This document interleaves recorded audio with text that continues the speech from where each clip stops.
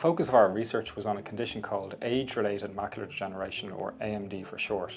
AMD can present in two forms. One is called dry AMD and the other is called wet AMD. It affects about 1 in 10 people over the age of 55 in Ireland, so it's a very, very common form of blindness, and people will lose their central retinal vision.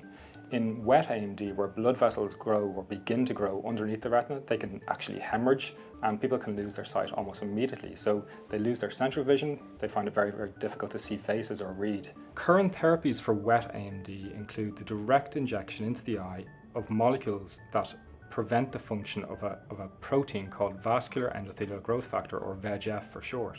And this is a very effective therapy for the end stage of wet AMD. It stops the blood vessels from being very, very leaky. But ultimately, it's not a cure for the condition. Patients need to go back on a regular basis for these regular intraocular injections, or injections directly into the eye.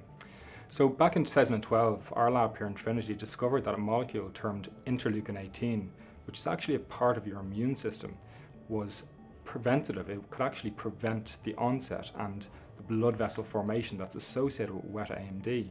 And in 2012, this threw out the idea that IL-18, or interleukin-18, could be used as a therapeutic for wet AMD.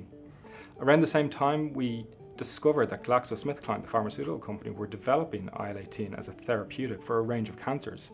They had already tested it in human subjects, and they had found that it was a very, very safe molecule to use when it was injected into a vein.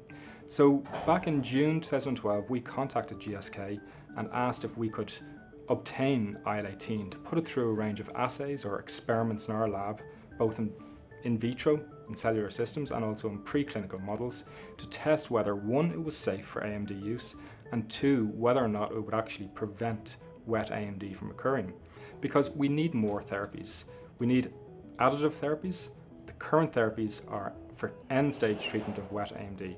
Now they work, and they work well, but we can do better. And we feel that IL-18 could actually serve this function. We had discovered that IL-18 was an anti-angiogenic factor.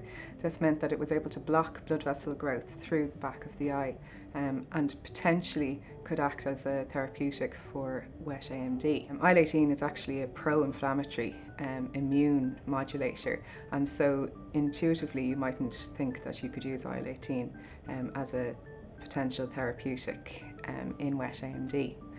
But we put IL-18 through a series of both in vitro and preclinical studies to just investigate whether it was safe. As the mature form of IL-18 added onto these cells did not have any cytotoxic effects, and we were very encouraged by the fact that GSK had already administered IL-18 systemically into a number of patients. We decided to further investigate the potential therapeutic use of IL-18 in the prevention of wet AMD.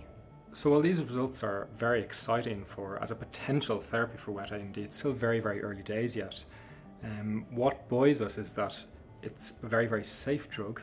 We've shown that it's very safe to be used in cells of the retina, but it's also been shown previously in clinical trials tested on patients that it's a very, very safe molecule, and that any adverse events are very, very transient and they resolve very easily.